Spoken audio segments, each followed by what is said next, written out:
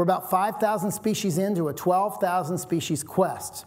Let's just get people to look these animals in the eye on black and white backgrounds. We're not trying to get everything on the face of the earth. There's millions. We're trying to get everything in captivity. Instead of this, let's do this. Instead of this animal just going to become stew that night in a bushmeat market in Equatorial Guinea, let's take black velvet and make him immortal. So we have. He's run all over the world now. Sydney Opera House, Empire State Building, you name it. Up to half of all species of amphibian could be lost in the next 20 years, say. I went to a lab in Ecuador. The guy's got this frog. He puts it down in front of me at this breeding center. Take a picture of this, 9 left. Take a picture of this, 5 left. Take a picture of this, 4 left.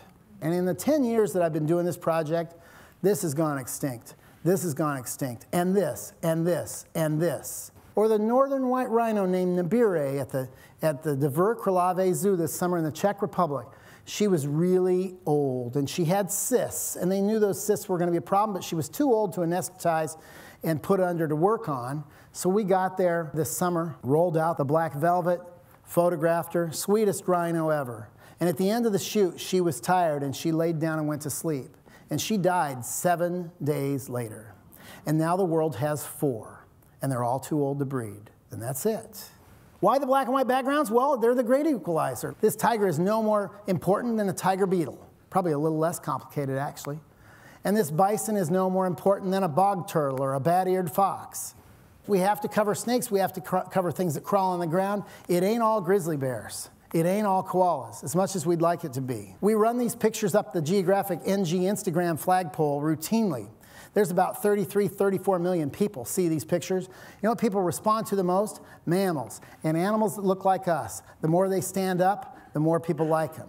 Insects, snakes, turtles, not so much.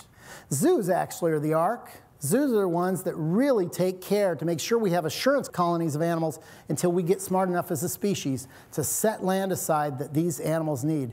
And we need it too, believe me. We work with these zoos months in advance to make sure that we're working with animals that will tolerate the process fine. We haven't heard anything yet in many, many, many species. And it may be that the true value of the Photo Ark doesn't happen for another 100 years. When people go back and they see what we have, maybe they'll save what they have left. Here in North America, the whooping crane, the California condor, the Mexican gray wolf, black-footed ferret, even the Vancouver Island marmot. All these animals got down to fewer than 2 dozen. And they're not out of the woods completely, but they're in the hundreds now. They're stable. How about that? Because people cared. People cared. That's it. All you have to do is pay attention.